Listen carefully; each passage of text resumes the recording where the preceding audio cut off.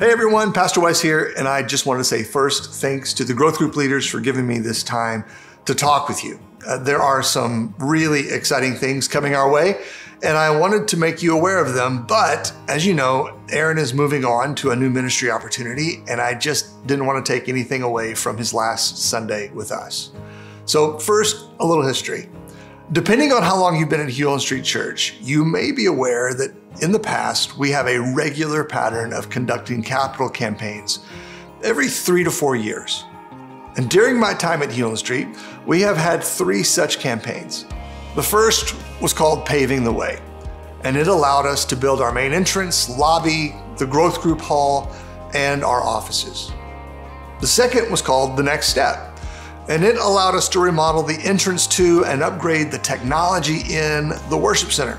And in our most recent campaign, Back to the Future, we invested in the future by completely remodeling the original church building to create new and attractive spaces for our kids and our students. A unique feature of all of our capital campaigns is that we've always designated a certain percentage of money that we've raised to support missions and ministries outside of Hulen Street.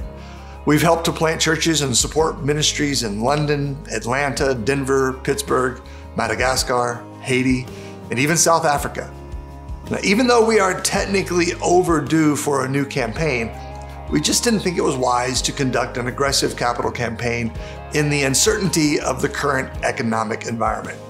But fortunately, we've had enough money in our missions account to continue to support our mission partners. Even though we decided to postpone a capital campaign for this year, I just didn't want us to go for a whole nother year without challenging ourselves to take on and support a new crop of mission partners. So instead of a full capital campaign, we're going to have what I'm calling a bridge campaign that is totally dedicated to supporting a new crop of mission partners and a creative ministry project right here at Hulen Street Church.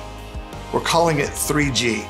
And the G's stand for giving, going, and getting creative in 2024.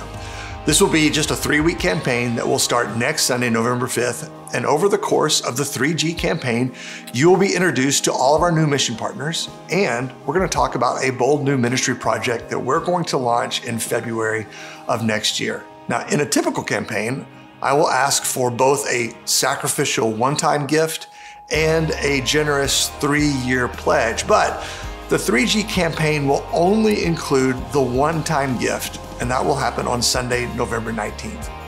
Now, our goal is $60,000.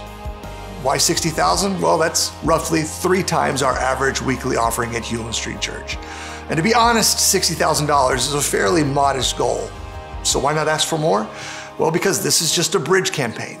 All we need is enough money to support our 3 new partners and to launch this new ministry project in the next 12 months.